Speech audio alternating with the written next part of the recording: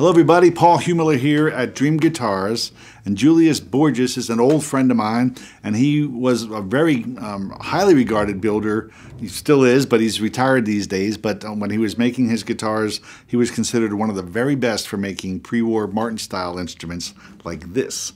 It's an OM-28. This one's from 2008, and it's got Adirondack spruce on a traditional OM body. The magic of Julius Borges and his compatriots would be inside these guitars. So while they look just like Martin copies, if you will, inside they're doing taking the time and energy to really voice them and try to get more and more of the vintage 1930s Martin sound as opposed to the post-war bracing and things like that. So this guitar is strong, energetic, and punchy. It's a great OM, somebody looking for a very traditional guitar. A little bit wider fingerboard here, beautiful headstock, simple lines.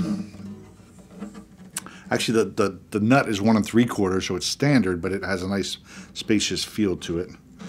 Mahogany neck, and then beautiful Brazilian rosewood. So classic design of Brazilian and Adirondack. Got ivory bindings here and a herringbone style trim, again in the 28 Martin style. So just a great classic, powerful OM guitar from Julius Borges.